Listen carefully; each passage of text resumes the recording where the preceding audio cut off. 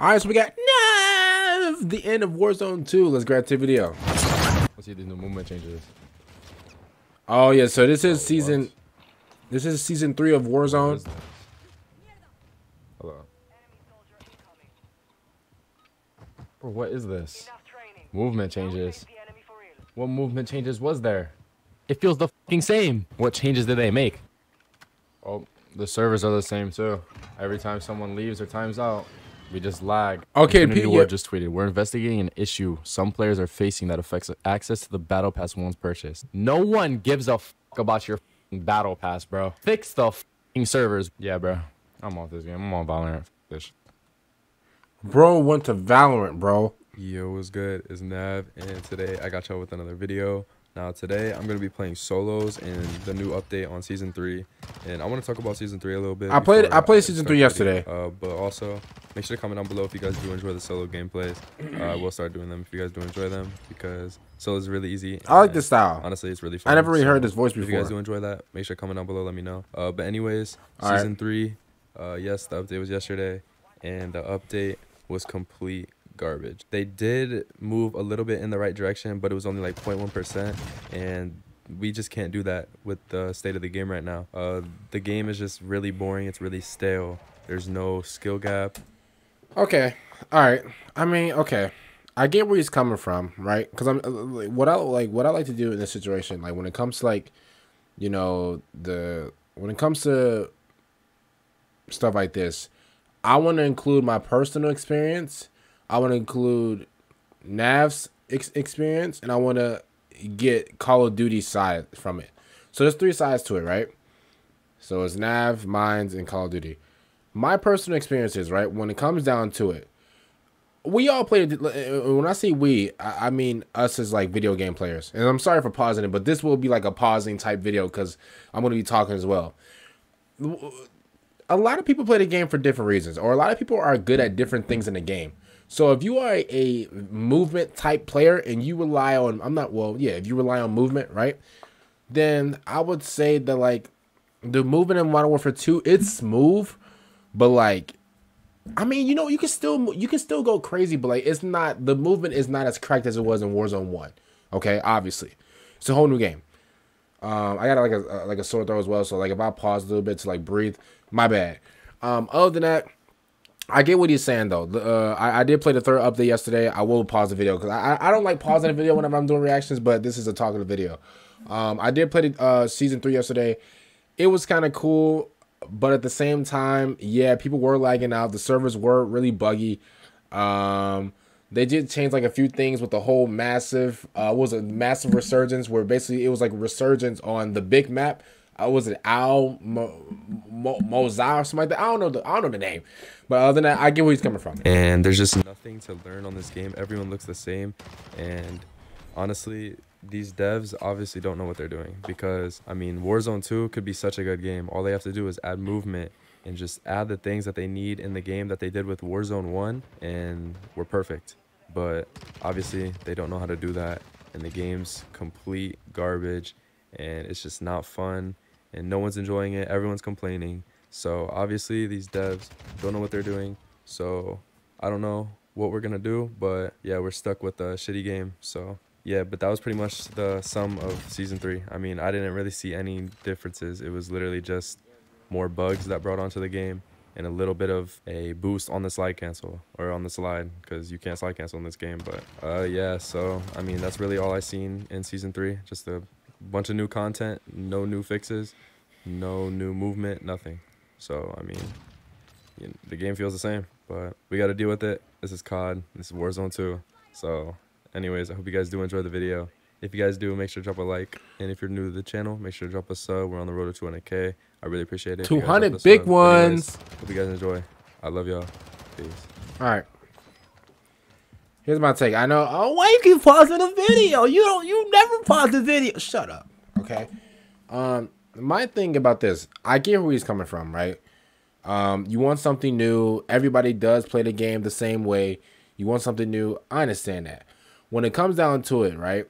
I feel like, and these are, and honestly, I'm speaking from like a person that doesn't really, You know what? I'm not gonna say I don't use the movement side of Call of Duty, but at the same time, I've become like adjusted to it basically. Like it got to that point to where let's go back to Warzone 1 for example. It got to that point to where like you know I can actually just have the gameplay in the background. Sorry about that. Sorry I paused it. But it got to a point to where, bro, like we go back in Warzone 1, the movement was so unbearable, right? And for people that like rely on movement, you gotta admit, bro, it was straight cheese, bro. Literally. The movement of Warzone 1, you would literally, bro, you were moving like Reggie Bush, bro. For real. You had a straight SMG in your hand, moving like Reggie Bush, sliding from left and right, sliding past the person, then jumping, shooting them in the back. That's all I saw. That's all I saw. But at the end of the day, I'm not saying that's a bad way to play the game. It's just, I get where Call of Duty is coming from to the point to where they was like, okay, the movement in the first game was absolutely unbearable, especially with the whole stem thing. Cool. You know what? Let's nerf the movement. Let's make it semi, like, you know, like look at Nahv right now. Look at Nahv right now. He's not, I mean, and I'm guessing this is just from experience because I know a lot of people can't move like this. I think he can move like this. I think it's just pure skill, the way he can move, like so just smoothly around the map and everything like that. A lot of players cannot do that. Let's just not. Let's just. I don't want to like downplay, you know, Nahv's skill. A lot of players cannot move like this. Just you know, a lot of players. If you was to, you know, put this in Warzone 1, a lot of players needed a stem to move like this. Keep it real, right? But at the end of the day, when it comes down to it, I see what Call of Duty is trying to do. They nerfed the movement. I can't talk. They nerfed the movement. What else they do? They changed the whole system UI. Obviously, they changed the whole, you know, system UI, you know, to dang, that was a good snipe. Snipers are back, baby. They changed the whole system UI to like to adjust to Modern Warfare 2, obviously, the, you know, the new game and stuff like that, because I mean, it makes sense from a standpoint of just, okay, let's just make this game, let's make Warzone go from game to game to game to game. It makes sense. They're changing new things, so I understand that. But when it comes down to it, Nahv is right, bro. Nahv is right, bro. Players are playing the same. It does get stale. I will admit that. I mean, if they could add, honestly, in my personal opinion, bro, I feel like it was the maps. That was a good kill. It was the maps, in my opinion, bro. Honestly, the old Rebirth map in Warzone 1 was perfect. The prison map, bro, perfect to the T. That was a perfect Rebirth map, bro. It's over. I appreciate every single one of you that still watch all of my videos, even if you don't play the game anymore. I really just love you, bro. Listen, the old Rebirth Warzone map was perfect, bro. They could have kept that. They could have kept that. And if you go back to Warzone 1 now, they don't have that Rebirth map. It's over. Like, it's gone. That map is absolutely finished. So for me, it was never, I never really had a problem with the movement. It was, for me, I never even complained about the movement. It's just I had to like adjust to it. The thing that I didn't like was the maps. The current big map, not Ashika Island. The current big map in Warzone 2 right now, bro. I'm gonna keep it real, bro. In Call of Duty, you know I love you. I'm gonna be real. Every time I hop on Warzone 2, I go straight to Ashika Island, bro. I go straight to Resurgence. I'm not playing the regular Warzone map. For what? For what? The map, bro. The map is as big as San Andreas in GTA. I'm keeping it real, bro. I'm not even trying to like roast or nothing. We gotta just sit and admit this, bro. When it comes down to it, yes, Call of Duty, it's so easy for us, you know, for the players to just blame everything on the devs and all this and all that, right? But when it does come down to it, devs, if somehow you are watching this video, when it does come down to it, you have to like pick and choose of like, okay, you know, because y'all remember that 1 week where 73% of people dipped, including me. I'll keep it real. I stopped playing, right? Because Warzone got boring, bro. It did. I will admit, when I've said that Warzone gets boring, like it does. It gets boring really quickly, bro. Obviously, whenever they added the new Ashika Island, you know, everybody came back. But then a week later, dropped, you know. And I don't want to compare, but when it comes down to it, I feel like Call of Duty should take pointers from different battle royale games, such as Fortnite. As much as a lot of Call of Duty players like myself, you know, and I love Fortnite, but as much as a lot of Call of Duty players don't like Fortnite, a lot of Call of Duty players look at Fortnite as like a little kid game, which is, I mean, you know, that's just your opinion. I'm not going to knock you for your opinion, but at the end of the day, when it comes down to it, Fortnite is doing 10 billion times better than Warzone because they're having new ideas every single week. Literally, there is an update for Fortnite every single week. I think, was it every Tuesday? I think there's an update for Fortnite every single week. So I feel like Call of Duty, like if the devs, you know, listen, you don't obviously you know you don't have to take any pointers from me, but what I recommend is y'all just sit down and look at other battle royales and just jot down ideas you can just add to your game. There's nothing wrong with, you know, taking inspiration from other battle royales. I can't speak. Like I know a lot of gaming companies do that, but when it comes down to it, bro, if you need, you know, a game, if your game is like, I wouldn't say Warzone is failing, but like Warzone, man, like how would you, if I was to like give Warzone a word, I'll probably say it's dry. Warzone is very dry. But if you have a game like Fortnite, bro, and again, a lot of Call of Duty players will look at Fortnite as this kid game, but this kid game is killing it every single week. I promise you, Fortnite, bro.